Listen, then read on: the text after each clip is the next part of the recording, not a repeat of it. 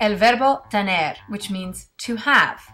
In order to conjugate any verb, you need to be aware of the pronouns, both singular and plural, such as yo, tú, él, ella, usted on the singular side, and nosotros, vosotros, ellos, ellas, and ustedes on the plural side.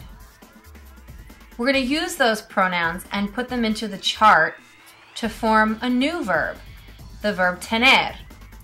On the singular side of the chart, you have yo tengo, tú tienes, él, ella, usted, tiene. On the plural side, you have tenemos, tenéis, and tienen. Now that you've learned the forms of the verb, we're going to practice with a few sentences. You may want to pause the video here so that you have more time to think. Once you finish filling in the blanks, you're going to bring your worksheet to class tomorrow and we will go over the answers together. Hasta pronto!